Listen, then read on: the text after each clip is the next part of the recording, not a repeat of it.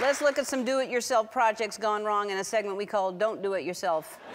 All right, here's someone who tried to replace their windshield wiper. How expensive can a windshield wiper be, really? You own a BMW and you can't get a windshield wiper. Here's someone who tried to fix their sink. I'm guessing whoever did this doesn't really read, so. Here's another person who tried to fix their car. Hey, my gas tank's broken. Get me some Scotch tape and a Celine Dion Greatest Hits CD. Got this covered.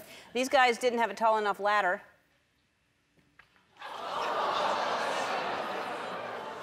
I'm hoping they're building a hospital. That's what I hope. If one of your do-it-yourself projects goes terribly wrong, please send it to me.